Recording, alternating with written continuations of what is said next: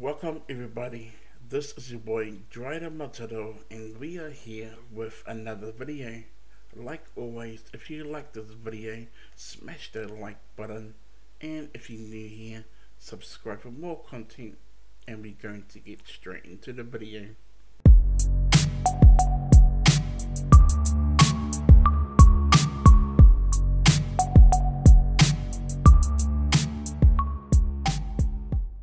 Welcome back everybody. Now this video is all about on how to install the Cayo Perico Heist mod inside your Grand Theft Auto V folder.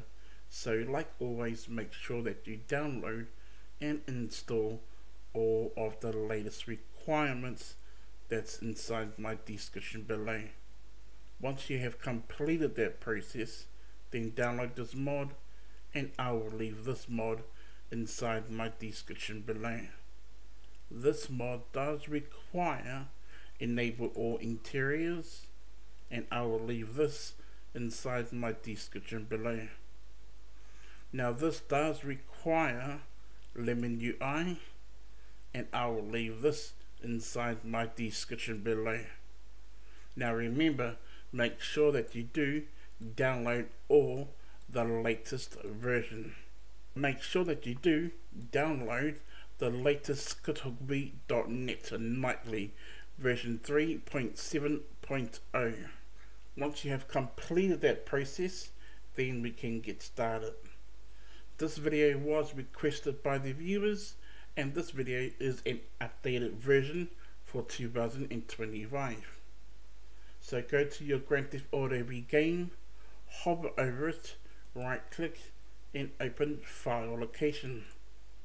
Once you are inside your Grand Theft Auto V folder, if you do not have a scripts folder, then all you gotta do is right click, go to new, then go to folder, and rename that folder to scripts.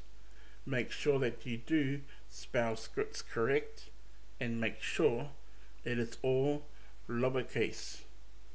Open up your scripts folder, and now let's begin. First, open up your Lemon UI extract folder. Go inside your SHVDN3 folder. Select all the files and drag it inside your scripts folder. Then exit out of your extract folder. Next, open up your enable all interiors extract folder. Go inside this folder. Go inside your scripts and select all the files and folder except for your text file, and drag all that inside your scripts folder. Then exit out of your extract folder. Now lastly, open up your Cayo Perico Heist extract folder. Go inside this folder. Go inside your scripts. Now really important, select all the files and folders. Now this is optional, okay, but I always do this because I have already got iFruit add-on 2. So this is optional, but remove that and remove that. Now this is optional too. You can remove this if you want to. It's totally up to you, and even how to start, okay.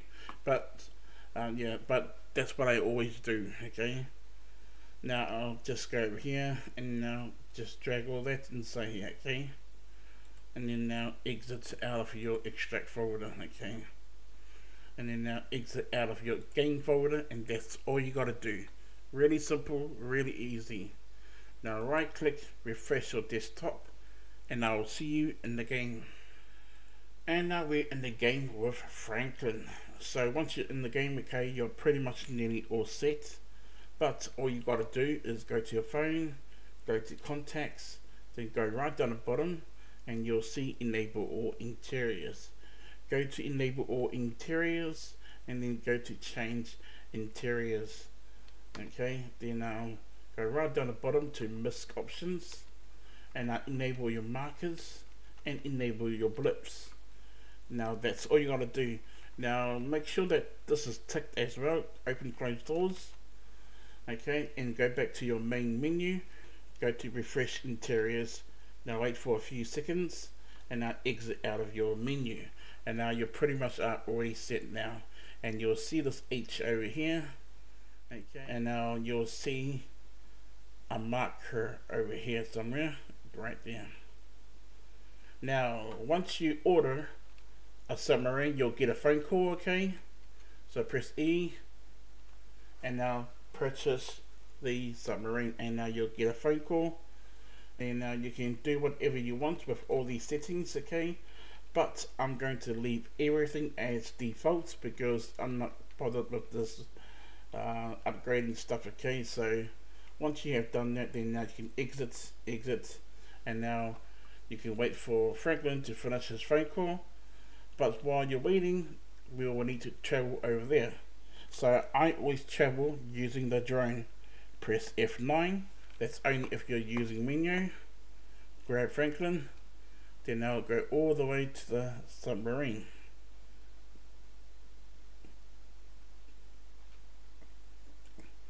Okay, and then press F9 again. And now you can go over here. And now quickly press E right now. And now there you go. Wait for a few seconds. And now you'll jump into a cutscene, which I'm just going to skip this part.